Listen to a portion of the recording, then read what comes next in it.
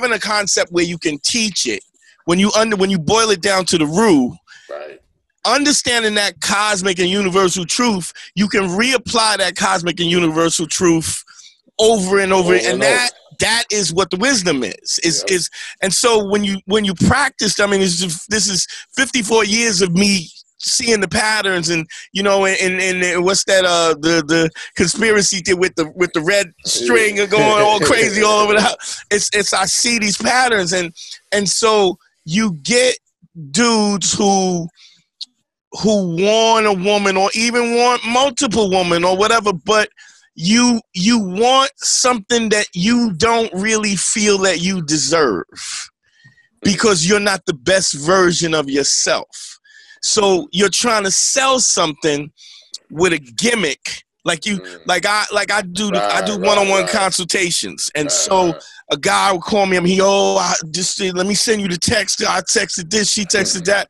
I go, look, you're gonna lose this already, and the reason why I want you to understand you're gonna lose this is because you want me to give you the right answer, because you don't think you standing on who you are is enough. It comes down to work, because even if you standing on who you are, women, the role of a man is to do work. You have to do work to restore women.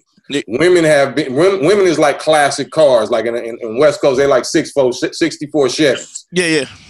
They classic, they the best thing out, but you have to put work in them. Like if you look at them close, they pan is rusted. Something you're gonna have to put a whole lot of work into, right? And you're also talking about we're talking about the obstacles and the pain of slavery and sexism and past relationships with other dudes. You got to be the mechanic that fix all that. Even though you didn't create that problem, you're responsible to fix. And by the way, there's always going to be new problems too that prop up. You got to fix too while you're doing that. While you're doing the work. Yeah, my favorites are 55 Mercury, but but you know, it's a constant ongoing. But you have to do the work on yourself. Your first project is you. So if you're not living, you know, because I always say if you meet a woman, she don't know you. Right. So how does she get to know you? You got to tell her who you are, and that's still now. All them words, all she gonna do is record those words, and match then them up. Study your actions. Yeah. You know what I'm saying? So it's still gonna come down to your work, what you do over time. Because the incongruency.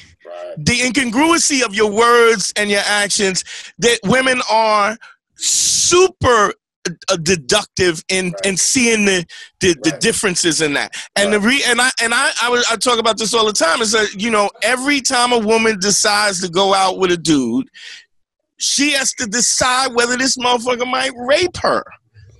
He might murder her.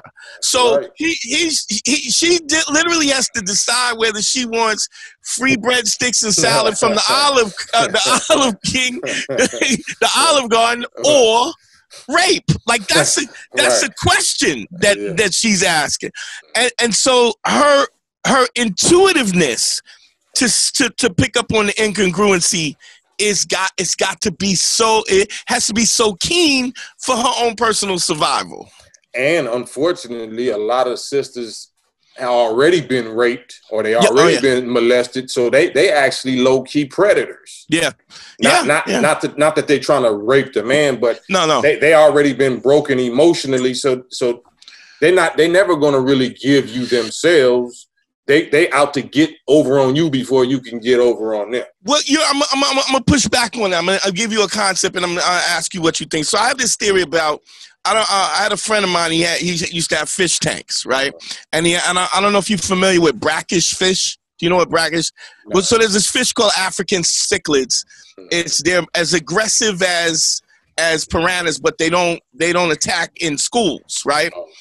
Okay. They come. There's a lake in Tanzania that is is around, you know, tribes and stuff. So they shit in it, they piss in it, they wash the clothes in it, everything. So there's a bacteria in the water that has to, that is built up. And so those fish are accustomed to swimming in that. Now, if you put them in a fish tank, you have to buy that bacteria. So the brackish, part salt, part fresh.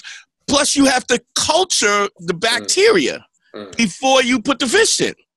If you put those fish in clean water, they will die.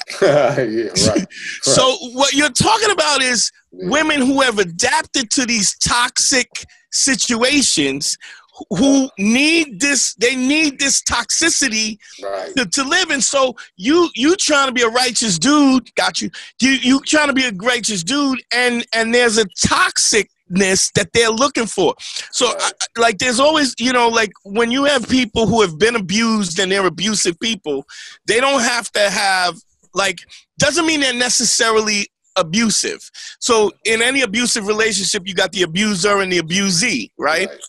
Those two archetypes have to be fulfilled. Now the woman doesn't care which one she fills, but they both have to be filled. So if you're a nice guy, she's gonna be the asshole.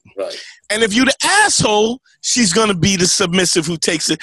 But the familiarity of the abusiveness is what she's trying to recreate.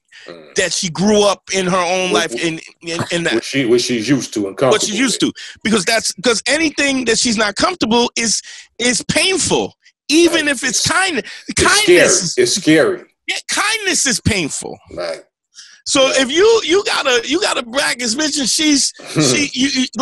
you literally want to keep her, there has to be this harshness. You gotta feed her some poison. You gotta get some poison, put some poison in a relationship. And then work your way back to the cleanliness. Yeah. You also have to decide if that's something you want to keep doing too.